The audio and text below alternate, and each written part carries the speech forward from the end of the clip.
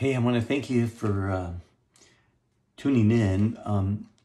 I've been thinking a lot about, we know that Christ is our life and that he lives in us.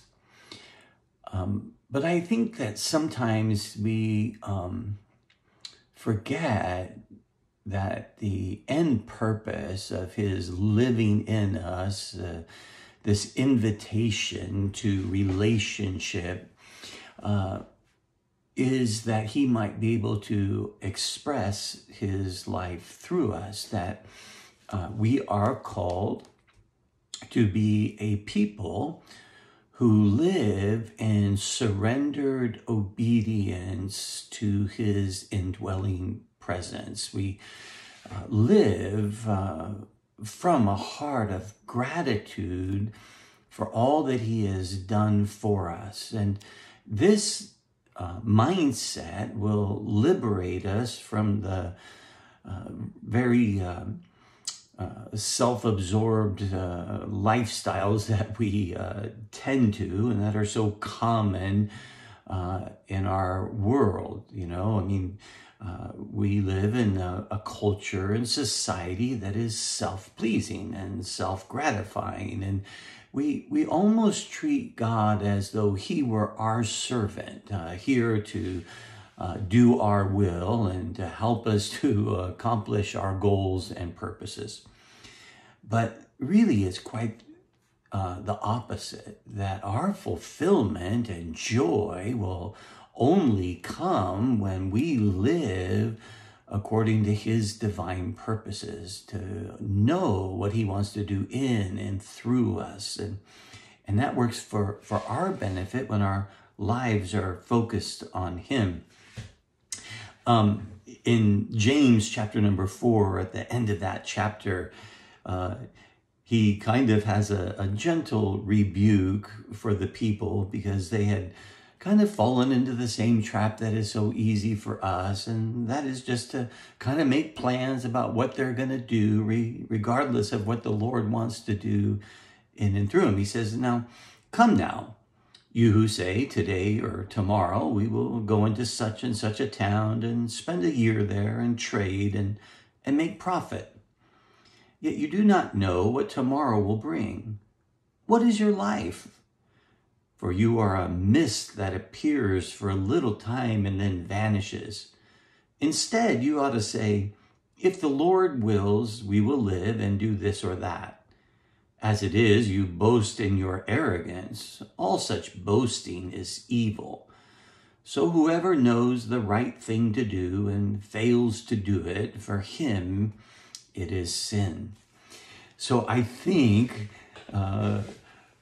when we think of our modern Western culture, we think, well, this selfish, self-absorbed life is unique to us, but it's a problem of humanity throughout history. And here they were, early first century Christians, and they had already set out and said, okay, this is our plan, and we're going to go here, and we're going to do this, and we're going to trade, and we're going to make some money, and we're going to make some profit. Now, James, Jesus, Christianity is not against capitalism. It's not about doing business or making money. That's not what he's saying. He's saying, listen, instead of being arrogant and boasting about all of the things that we are going to accomplish and do, maybe even with God's help, that the focus should be the will of God. What does he want to do in and through me? Even if that's in my business dealings. And so he says, you don't know what tomorrow is going to bring, and no one does. And he reminds us that our life is but a mist.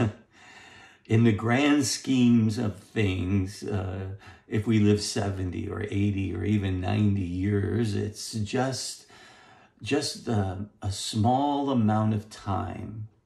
And the time that we have on this planet should make a difference. And so let's listen to the admonition of James and say, if the Lord wills, Lord, whatever you will, what you want to do in and through me today, let's do it. What you want to give through me, let's give it. Lord, where you want to go, let's go. In all of the endeavors that you prompt my spirit to do, Lord, let's do it together. I simply want to participate in how you who are my life desires to live through me. No boasting, no arrogance about what we're going to accomplish with or without God's help. No, our focus is the King.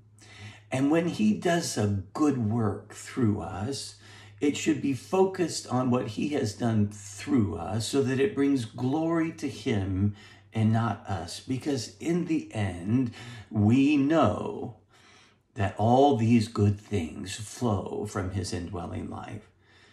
But think about this verse 17. Whoever knows the right thing to do and fails to do it, for him, it is sin.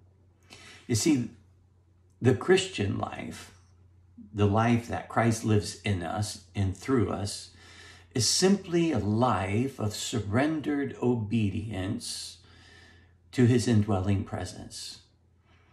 Lord, what do you want to do? What good works have you designed for me today? Let's go, because I want to participate with you in bringing glory to you, my King, and advancing your kingdom.